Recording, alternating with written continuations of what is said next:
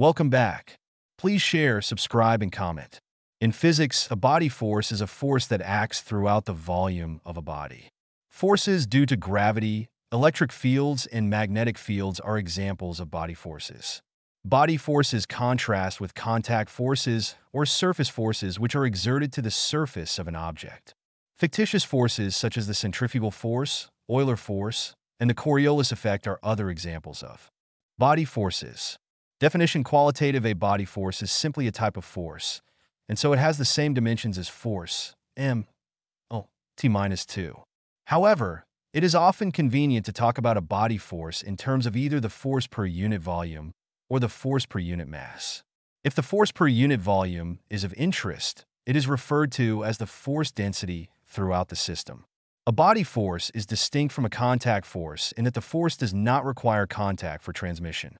Thus, common forces associated with pressure gradients and conductive and convective heat transmission are not body forces as they require contact between systems to exist. Radiation heat transfer, on the other hand, is a perfect example of a body force. Include gravity, electric forces acting on an object charged throughout its volume, magnetic forces acting on currents within an object, such as the braking force that results from eddy currents, fictitious forces, or inertial forces, can be viewed as body forces. Common inertial forces are centrifugal force, Coriolis force, Euler force, or transverse force, which occurs in a rotating reference frame when the rate of rotation of the frame is changing. However, fictitious forces are not actually forces. Rather, they are corrections to Newton's second law when it is formulated in an accelerating reference frame. Gravity can also be considered a fictitious force in the context of general relativity. Quantitative: the body force density is defined so that the volume integral throughout a volume of interest of it gives the total force acting throughout the body.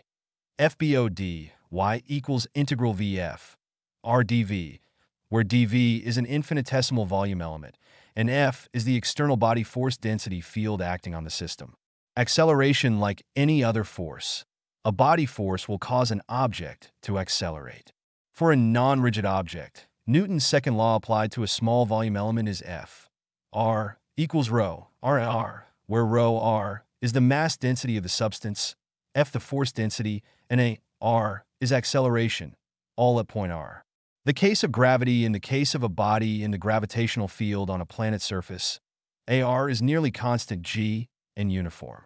Near the Earth, G equals 9.81 ms2. In this case, simply FBODY equals integral V rho R, GdV equals integral V rho R, dVg equals mg, where m is the mass of the body.